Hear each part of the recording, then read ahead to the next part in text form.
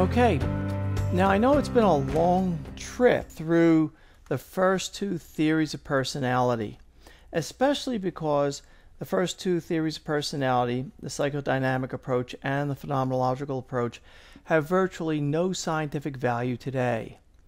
We did have to cover them in detail, however, simply because mass media systems constantly present both the Freudian and the hierarchy of needs processes as the way in which modern psychology presents its facts, and that is simply not true. No part of modern scientific psychology engages Freud in any manner or the phenomenological approach in any manner, except for, in the phenomenological approach, the processes that Rogers developed through scientific work, which was genuineness, acceptance, and empathy. And those three things are very specific to clinical work. In terms of underlying principles and understanding how basic psychological processes operate, Freud and Maslow give us absolutely nothing. But always remember, you live in a world in which the incorrect information is always presented as fact. And you, as a psychology student, will constantly see this stuff on television, and you will always meet individuals that are not specifically trained in a psychology program to say things to you like, why do psychologists study Freud, or what's the purpose of the self-esteem and so forth, and people will tell you it's all bullshit, but you'll know that it's not bad, but they'll be irritated by it because they've even thought about these concepts themselves and they don't seem to make sense, and they've decided that they don't work, that the whole idea doesn't add up. And you'll be there to agree with those individuals. And you'll also be in a better position to understand where the nonsense from television comes from and how it gets repackaged.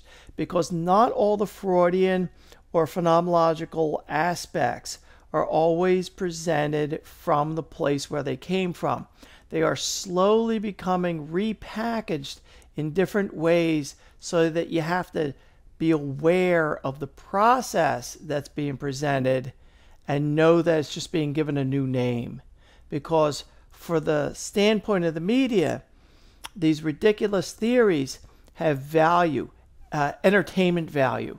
And the entertainment value pays off for the media organization in terms of higher profits by exposing people to more advertisement time. You cannot fall prey to this nonsense. This gets us to the final two theories which are actually of value, the social learning theory and the trait theory. Social learning theory, as we mentioned a long time ago, is related to nurture, or the role of how the environment helps develop personality, and the trait approach is going to be related to how genetics or other types of basic biological processes manage personality characteristics. These two aspects fit standard operating procedure of modern psychology. That is, in the broadest sense, all human behavior is affected by both biology and the environment. And these two theories, social learning theory and trait theory, represent those two components, the role of the environment and the role of biology. They are not conflicting theories. They are complementary to each other. At one time in the 50s, social learning theorists and trait theorists would argue about who was right, but at this point, it's clear that both theoretical approaches are needed to produce one total, fully functioning understanding of what personality is supposed to be. And again, don't forget that personality is still a construct, a very, very large construct. And so depending upon how you define it will affect the specific ways in which you study it and how you're actually going to create a concept of a personality trait. Now, in social learning theory, most of personality is theorized to come from conditioning principles. That is, if you are looking at how the environment manages the development of personality, you do go to the most underlying principles that are always there. Conditioning principles. That is the principles of association.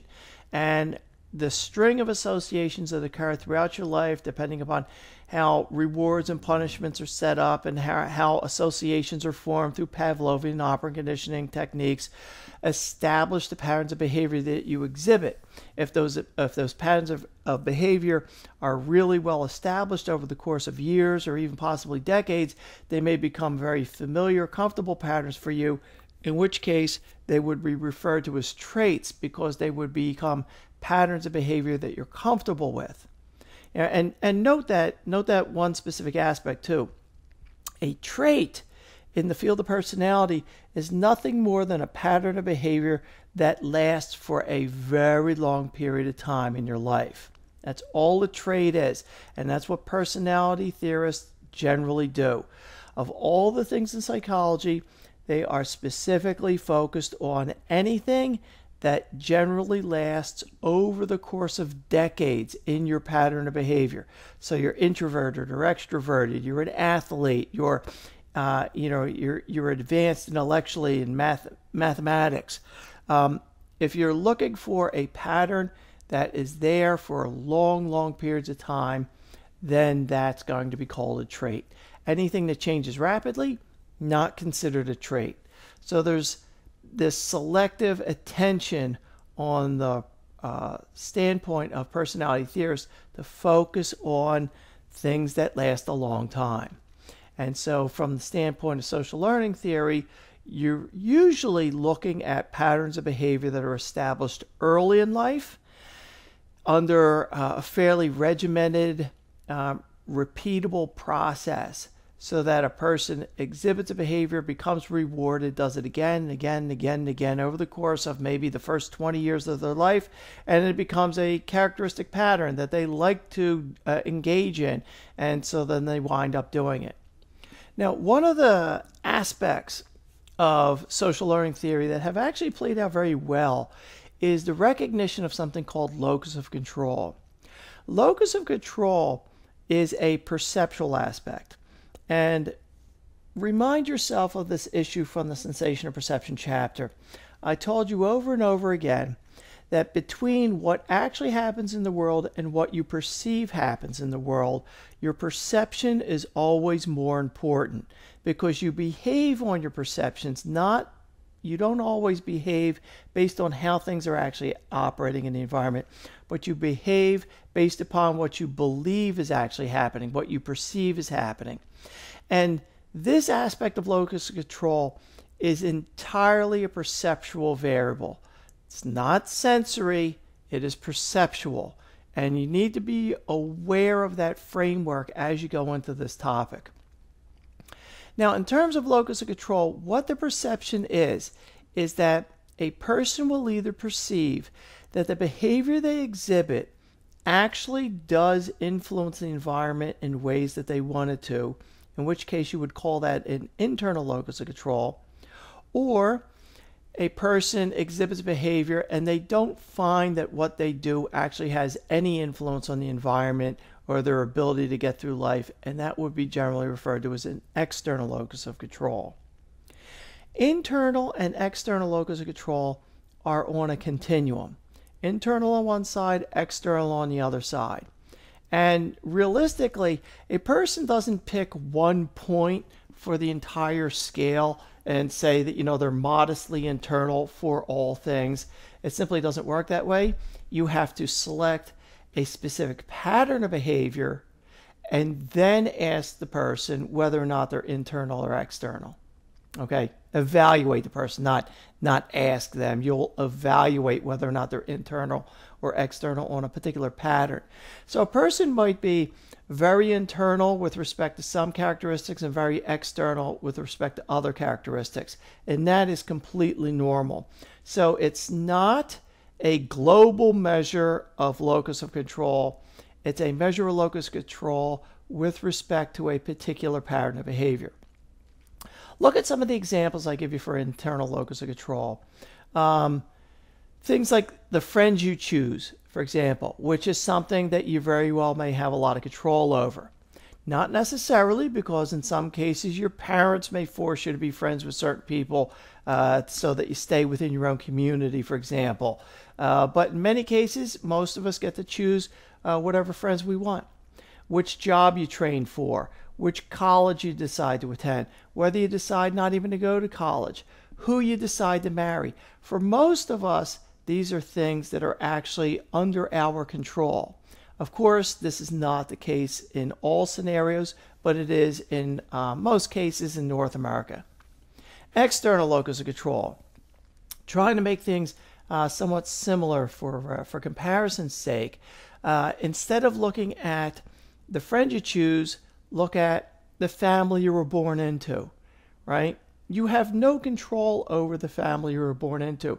And if you think, oh my God, my family members are a bunch of knuckleheads, you're just stuck with them, right? I mean, you could walk away, but that doesn't change the fact that your brother's a knucklehead and your mom's a knucklehead and your dad's a knucklehead. They're still knuckleheads. You're still related to them. But even if you move across town or move to another country, you're still related to them and you have no control over that relationship. And so that would place a person clearly in the realm of an external locus of control. The neighborhood you were raised in, most likely related to your parents' decisions. The historical time period you live in, completely random, right? Your parents had a child, that child was you, you happen to be born now. The presence of contagious diseases. that has been in this slide for years. And with the COVID-19 lockdown, I just realized it's just perfect. Yeah, that's exactly right. You will have as a story for the rest of your life the presence of COVID-19 and the lockdown and the fact that you had to take classes online and so forth as an issue that was related to something that you have no control over. The disease is out there, the virus is out there, it's spreading around, and it is completely out of your control. Now, in terms of internal locus of control, an individual with an internal locus of control tends to exert more self-control for the things that they believe, that they perceive that they can actually control. And the concept of self-control itself is defined in a very simple way. It is the ability to delay gratification. And what that actually means is when you have a choice between an immediate reward or usually a much larger reward that you have to wait for, there's a choice between taking what's small now or something larger after a period of time. And under circumstances like that, the person with an internal locus of control usually picks the larger reward, even though they may have to wait or work toward it over time. In fact, the basic way in which self-control is actually measured is by traditionally using laboratory animals. And so, for example, let's suppose you had a rat, and you could give a rat a choice between pressing a bar and getting 1 pellet of food or pressing a bar and getting 5 pellets of food.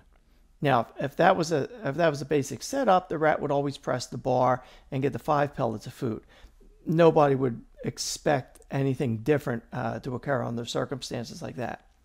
But what if you took the 5 pellets of food reward and you pushed it back by a minute? So, for example, you could get 1 pellet of food now, or you can get 5 pellets of food a minute from now. Would the rat choose the 5 pellets of food having to wait a minute, or would it just take the 1 pellet now? And in fact, this is essentially the way that you compare the relative strengths of rewards between two different reinforcers. You take the reward you make one small, one large, and then the larger one always gets degraded by pushing it out in time so that there's a longer and longer duration that has to be waded through before you can actually obtain it. The point at which the subject chooses the larger reward that they have to wait for and the smaller, more immediate reward, once they balance out at about 50-50, that's the measure of the strength of the two rewards. That you can say that the larger reward, like the 5 pellets degraded by 30 minutes, is equal to an immediate reward of only 1 pellet. In fact, that basis, even though we're not going to go through the details of this, that's actually the basis by which you can gauge the strength of addictive substances so that you can compare them. It's like if you were to ask, what's more addictive, nicotine or alcohol, alcohol or cocaine, cocaine or heroin? You can actually quantify these systems. In fact, this kind of work actually has been done, starting with psychologists back in the 1960s, and then more so moving over to the field of pharmacology almost entirely now. And all of this work is actually related. This work on drugs and lab animals is not unrelated to the internal locus of control, because the same process to evaluate self-control for a human being is used for lab animals when you're testing addictive substances. So for people with an internal locus of control, when they perceive that their efforts actually play out positively for themselves, they are more likely to engage in schedules, to plan their day, stick to their schedule, to actively choose goals and to systematically work toward them. All of those patterns of behavior indicate an internal locus of control for that particular characteristic. And in fact, one note here that I'm going to say, which we're going to come back to in a couple of slides, is that individuals who have an internal locus of control are much less likely to become depressed or to develop anxiety disorders. Now, an individual with an external locus of control would tend to give up on things more soon. A person with an external locus of control would be more likely to give up quicker than a person with an internal locus of control. And again, look at the context for it. With an external locus of control, if you don't perceive that your behavior actually results in positive outcomes for yourself, then you're more likely to simply give up, because why are you even trying? Because your efforts don't actually pay off. And in fact, this is actually a connection starting from around the 1980s that has been made, in which people who are clinically depressed have been found to have been exposed to a series of negative events that they have difficulty managing. And if those events are very significant, or if many of them occur, oftentimes the individual winds up with a clinical depression and then winds up in therapy. So the connection here between depression and learned helplessness is one we originally made back in the learning chapter. And at this point, I do recommend that you go back to the learning chapter on one of the last pages of the chapter itself to reread about 1 page worth of information on learned helplessness. Because the connection between the process of learned helplessness and depression, which is actually made in the learning chapter, comes back here. For individuals that are exposed to events outside their control that are very aversive, that they're unable to stop from occurring, oftentimes leads them to feel depressed. And of course, everybody's different, so there's going to be a wider range. Some people don't become depressed very easily. Other people can become depressed.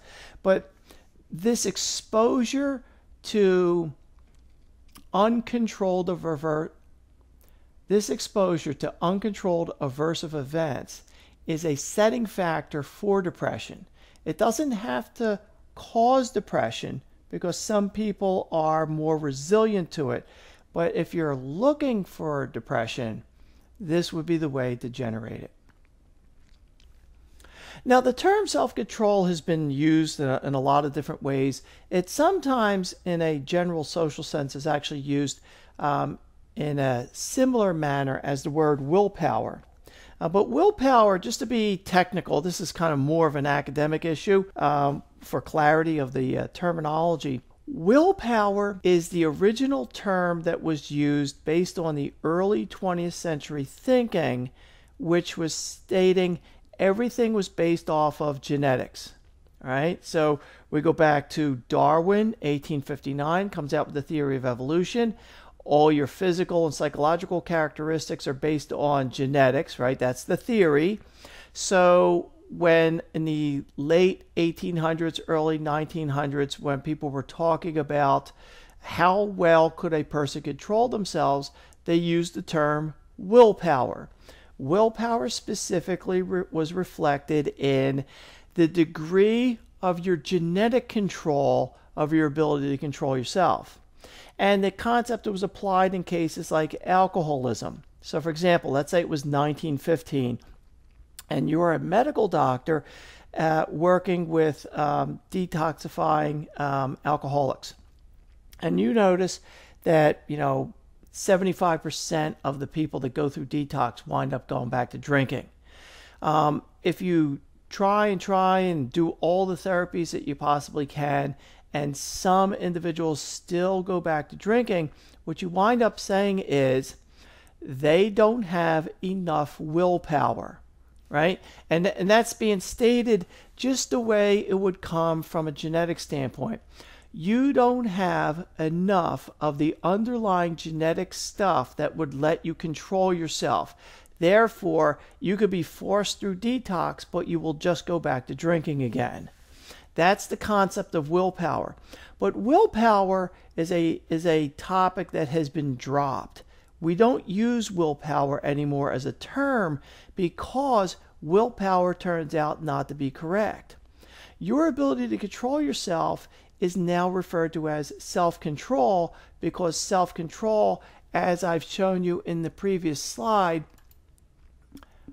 back here, self-control is defined as your ability to delay gratification, and that process is primarily determined by the degree of environmental events, the training that actually takes place. In fact, one of the characteristics of this whole process that plays itself out is that it seems self-control is highly weighted toward environmental control and much less toward biological control. Now, to say that another way, you could say reasonably accurately, almost anybody could control themselves for almost any normal pattern as long as they try. So there's nothing that you can't really do if you don't actually put in the effort.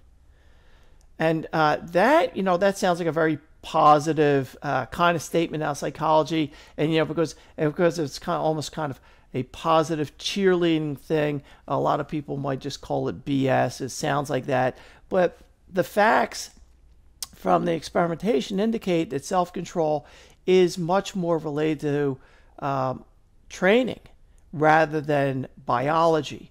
And as a result, if there's something that you can't do, you should be able to train yourself to be able to get it done, whatever it actually is. Getting off of heroin, stopping smoking, studying more often, exercising more often, practicing more polite behavior, whatever it might actually be that you've decided you want to do. You might have difficulty, but in a standard operating procedure, if you just break it down into small pieces and accomplish each of the smaller pieces bit by bit by bit and work your way through, you should be able to you should be able to meet your goals. This gets us into the final theoretical approach, the trait approach.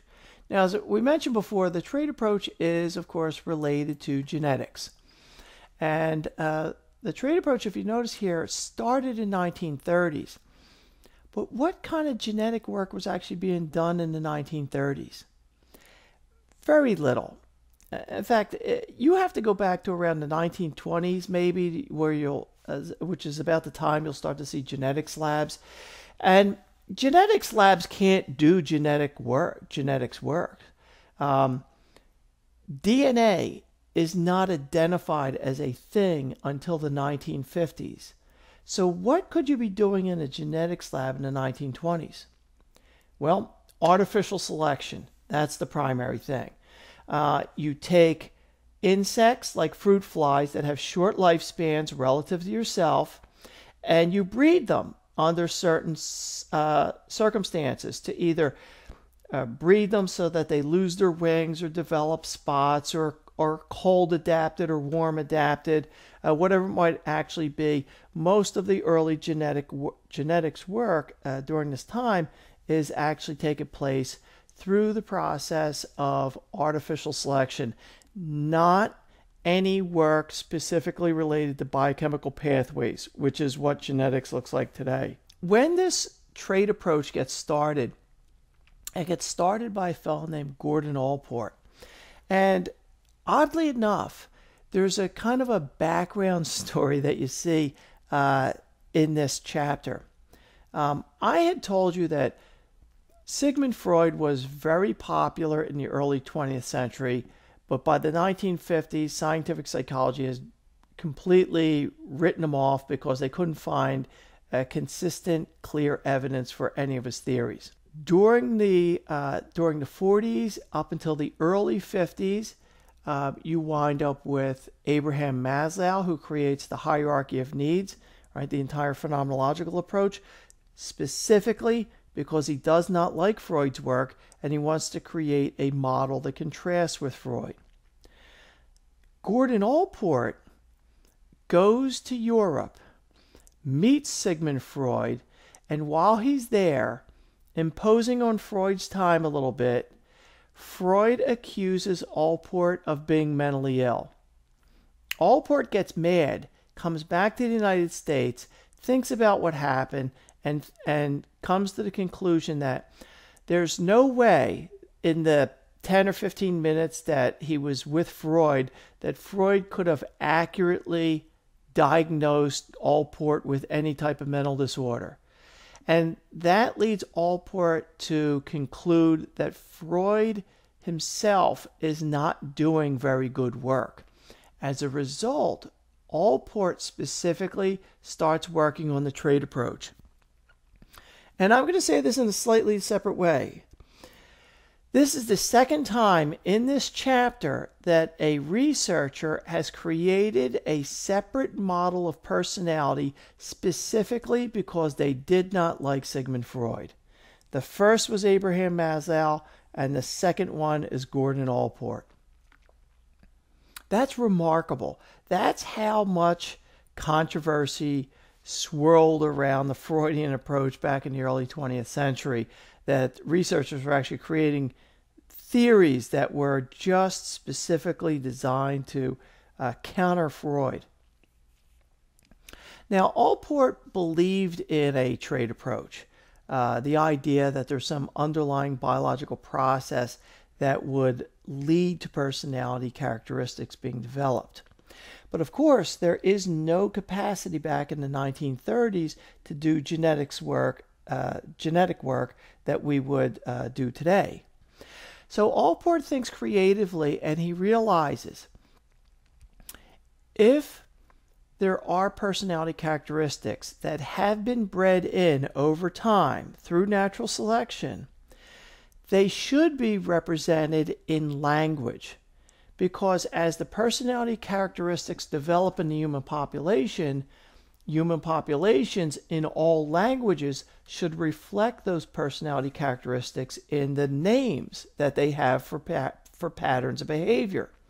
And so what Allport does is he goes to an American English dictionary and he looks for as many words as he possibly can find that are related to personality. And he finds approximately 18,000 words. He reduces those 18,000 words, right, which would indicate essentially 18,000 personality characteristics. But of course, many of those words are going to be just shades and tiny different, have only a small difference from one to another word. And as a result, he recombines those words into 4,500 categories. Notice in this process, Allport does not eliminate any of the 18,000 words. What he does is he takes words that are very similar to each other and he kind of doubles them up, 2 or 3 words, and that forms a new category. So he still has the 18,000 descriptors, but he has just shrunk it down into 4,500 categories.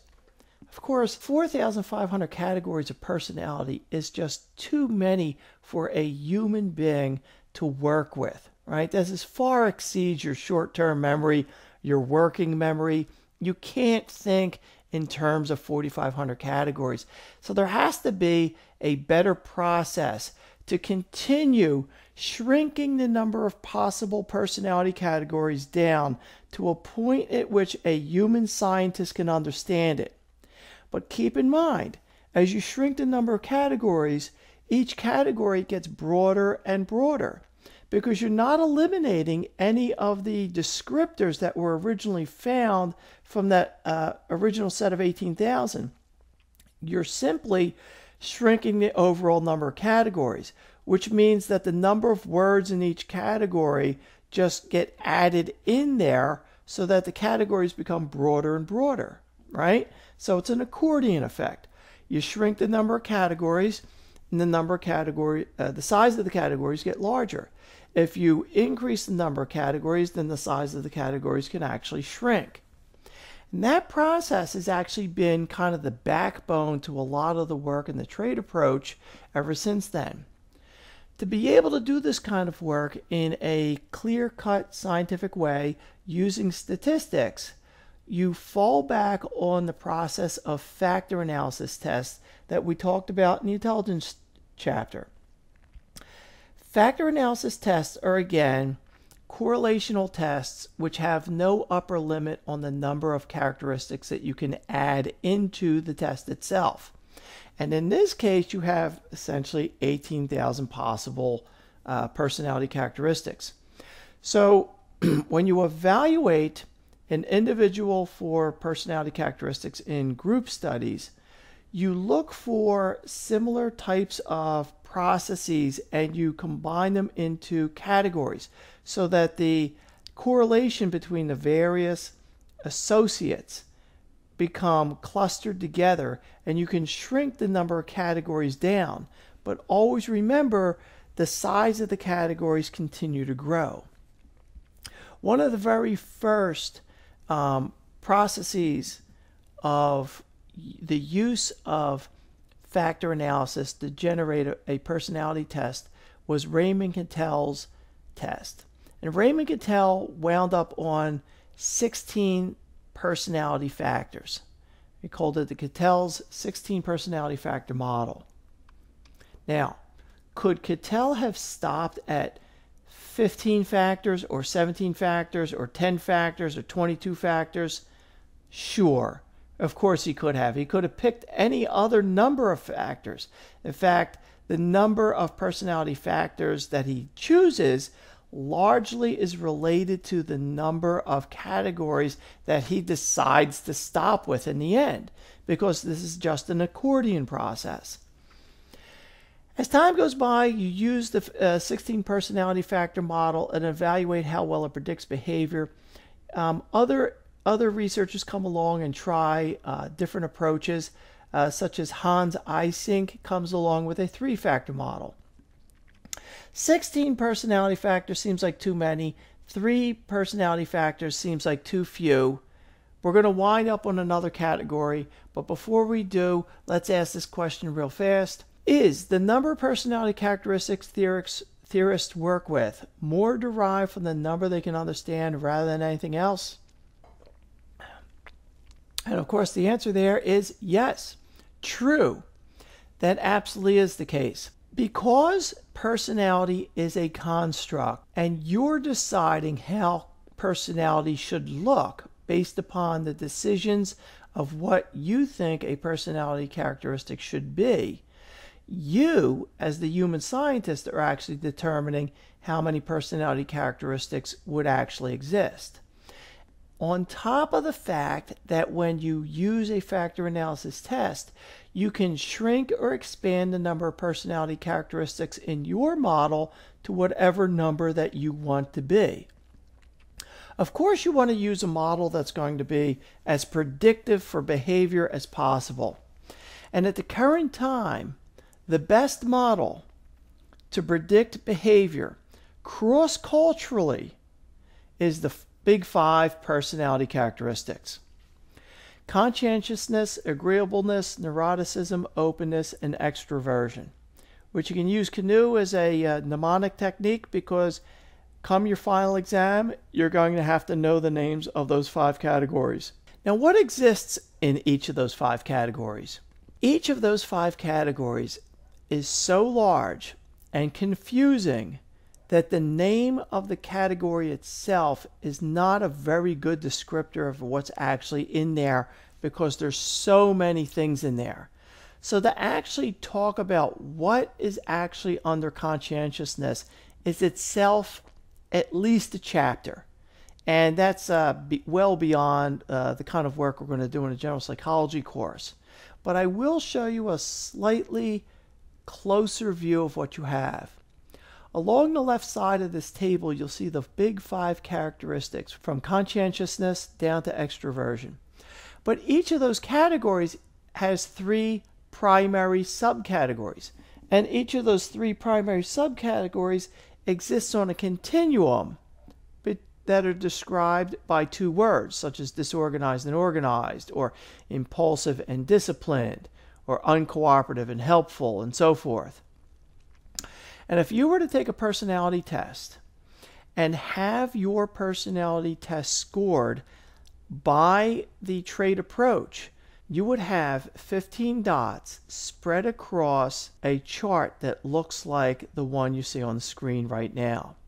You could be highly disorganized but very careful, very disciplined but very ruthless. You could be in between suspicious and trusting and very uncooperative. You could be in between anxious and calm, and you could be moderately secure, moderately self-satisfied, but low on practical. And your range on these scales could hop all around. Now try to imagine 15 dots spread all over the course of that chart. Your results are handed to you, and you look at the psychologist and you say, what is the name of my personality? The psychologist is going to tell you there is no name, right? There is no particular name for every possible way that a personality test can play out, because there are so many different combinations in which these numbers can play out over the course of those 15 subcategories. The only kinds of personality characteristics that you see named are ones that tend to be related to disorders, like narcissistic personality, or paranoid personality, or schizoid personality. But even in those characteristics, the range of possibilities is still fairly broad, so that if you looked at a Big 5 range like this, you could not automatically recognize that somebody was paranoid or narcissistic based on the way in which the dots played themselves out. You're going to have to be very careful about it. It would not be immediately obvious by the way that these tests get scored. And that makes scoring personality tests very difficult, and it also makes personality tests very poor predictors of human behavior. In fact, personality tests are consistently not used, Okay, and I know it may sound funny, but they are almost never used specifically to predict the behavior of a person because they simply, at the current time, do not reach the standard to be able to accurately estimate how somebody's going to behave in the future. Which means that the field of personality, having started off in the 1800s from a standpoint that there was this global process inside your head that would generate a consistent personality characteristic, simply has not played itself out all the way up to 2020. You can't use personality tests to predict behavior very well. The use of personality tests is primarily existing in the realm of scientific work, where researchers are evaluating the personality characteristics that people have in relation to family lines to see if there is a possibility that there might be a heritable personality trait that you might see through family lines, whether or not personality traits change over the course of your lifespan based upon life experiences. So, we talked about the trait approach and the social learning approach. How much can your environment change in extreme ways if your country went into a civil war and you, who used to own a flower shop, now had to pick up a rifle and go kill people you didn't know just to protect yourself and your family? How would that affect your personality, right? To what degree would it remain part of you over time if this is something that you did when you were age 20? Would you still have those characteristics when you were age 70? Those are the kinds of questions people ask today regarding personality, but nobody is using a personality test to try to predict how somebody's going to act tomorrow. So let's take a look at this question. Given the previous description of how the Big Five test personality, do you think it's possible to easily explain a psychiatric patient's personality to another doctor? And the answer there would definitely be B. No, it would not be easy. In fact, it would be extremely difficult. If two psychiatrists were going to pass a patient between them, you would probably do better describing the individual in general rather than taking a personality test and handing it to the new psychologist to expect them to look at the results of the Big Five test to know what their personality was like and how they were going to behave. That simply wouldn't work. So there are some things here that we should be very aware of. The Big Five traits tend to be relatively stable across your lifespan. In fact, they tend to become more stable as you age. Next, heritability appears to account for about 50% of their variability. This is an issue that even goes back to Chapter 3 when we talked about nature and nurture. This is the current standard operating procedure story that is always given now from the field of psychology. As far as your development goes, about 50% of your variability is related to the environment, and about 50% of your variability seems to be related to your genes. Your traits are tied to your emotional responding. That was an issue we dealt with also back in Chapter 3. The Big Five traits specifically do apply to across cultures. In fact, this is one of the first tests that work very well across cultures. And it's one of the reasons why psychologists tend to focus on it.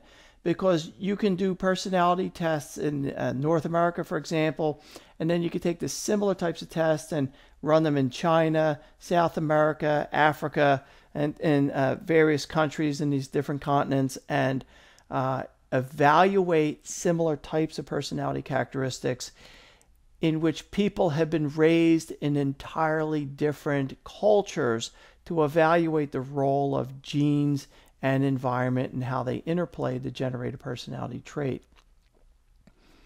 And some traits correlate well with other traits. There are things that tend to go together well.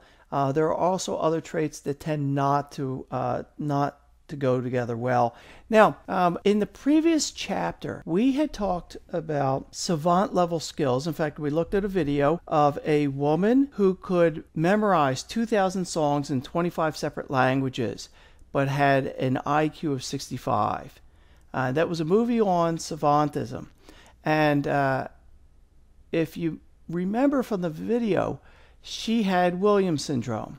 Williams syndrome, apart from being a form of intellectual disability, also influences personality characteristics. And this was actually true with the woman we saw in the previous video, but we're going to dive into the story of Williams syndrome and its role in personality development a little bit more clearly here. Yeah! We're at a picnic in La Jolla, California. At first glance, the kids here are like most kids. Certainly they're high-spirited enough. But they're all linked by possessing a rare genetic disorder called Williams syndrome. Hello. Are you Scott? I'm Scott. How are you? So nice to see you. Nice to meet you. How are you? You were the best in MASH, I'll tell you that. Oh, thank you. You were the best doctor in MASH I ever seen. Listen, I know you don't give up. Scott and Steve are 39-year-old identical twins, both with Williams syndrome. Is this Ursula? Yes. Hi, how are you? While Ursula Bellugi is one of Scott and Steve's greatest fans. This is a special occasion. It certainly is. Who's this? Ursula is one of a growing number of scientists fascinated by the extraordinary contradictions of Williams syndrome. Hi, Mr. Aldo. My name is Betsy, and I'm very, very glad that you're here and that you can spend some time with us today. Thank you. Thank you so much for coming. Thank you. I'm glad to be here. Hi, we met a second ago. How are you? Yeah, good. Hi, what's your name? Justin. Justin. Hi, I'm glad to meet you. Hi, my name Only is 1 in 25,000 children is born with Williams syndrome. Hello. Its most characteristic physical feature is an appealing elfin face. We didn't meet time. On a social occasion like this, kids with Williams syndrome are in their element. I'm Shannon. How are you, Shannon? Glad to Delighted meet to meet you a really long time. Something that's so clear meeting these kids here today is how affectionate they are. That seems to be a typical personality attribute of these kids. Am I right about that? Yeah, yes, I mean, I would say it's affectionate, it's interested in people, it's highly sociable, it's gravitating toward people. I mean, that's their thing in life. So it's, I think, affectionate and sociable. I'm going to ask you some questions that I'd like to answer. Mm-hmm. Justin, can you tell me how many months there are in a year? There's 24 months in the year. Okay, good job. How old is the oldest woman on Earth?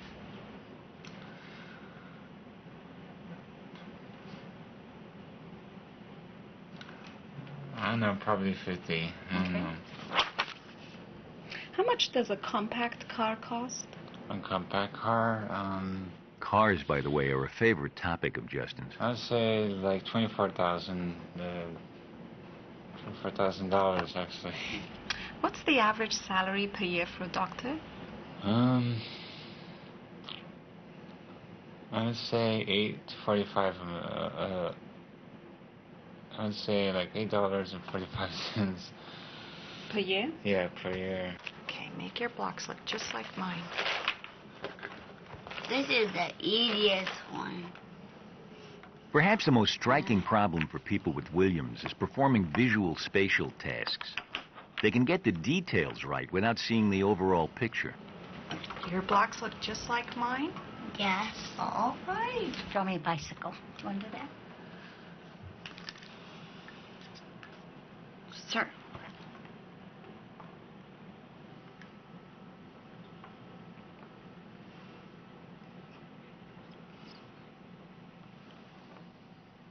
I just drove my fix, and I made sure it was a 10-speed and had brakes. Nice. When we first came to the Salk, we knew nothing about Williams syndrome, nothing about what caused Nobody it. knew anything. And nobody Wasn't knew anything. either. And in such a short time, I'll never forget the day Ursula laid down on the table in front of, she put a picture of the gene, the chromosome, with the gene marked on it and said, there it is, that's what caused it. And I just cried. I just cried. In such a short time for science to go from telling parents, your child has Williams syndrome, that's all we know, to being able to say, here's the cause of it. The cause is literally visible under a microscope. When stained with a fluorescent dye, the chromosomes of a normal cell show a bright band in the middle of both copies of chromosome 7. In the cell of a person with Williams syndrome, only one copy of the chromosome has this band. The missing chunk contains only about 25 genes, so scientists are hoping to be able to trace not only the disabilities of people with Williams syndrome, but also some of their special strengths directly back to just a handful of genes. I mean, are you going to find out there's a gene for compassion? I mean, this is... Let's call it sociability, and goddammit, you might. And what? You might. We might. You might. You think? Yes. You think you might actually be able to? I mean, Well, that would be case, amazing. I mean, yeah, it would be, wouldn't it? I think that's sort of the hunt we're on, and I think it's a possibility. So you're actually by studying carefully what the roots of Williams syndrome are, you're actually finding out what the roots of qualities that all of us have are. Huh? I mean, you're beginning to track down how we are who we are. I think that's put very, very well, and that is true. And the added fascination that we've got is that we can understand so much more about how the brain does it and how you can get in unusual ways to these strong qualities. Okay, now let's take a look at a question related to this video. Which characteristic of personality is most stressed in the previous film clip? And that would be B, sociability. Williams syndrome is a syndrome in which there is an intellectual disability but an increase in sociability amongst the individuals that have it. Our last video is related to biological aspects of personality. And in this case, this video will talk about some of the underlying biochemical processes that are connected to brain function and personality. Some people get hooked on things like this. Whether she knew it or not, this parachutist was changing her chemistry, getting a rewarding rush of neurotransmitters. I love it! Oh, I feel like I can soar.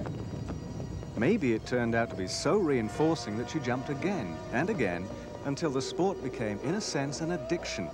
If we could somehow have monitored the activity of her brain using positron emission tomography, the PET scan, during that jump, we might have seen something similar to the results Richard Heyer has been getting on the ground with people he calls sensation seekers, people who like to live life in the fast lane.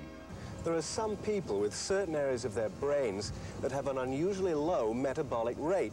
It's as if the cells there are just idling in situations where for the rest of us they'd be motoring along at full speed. And so those easily bored people tend to put themselves in situations where the idling cells can be sort of shifted into high gear.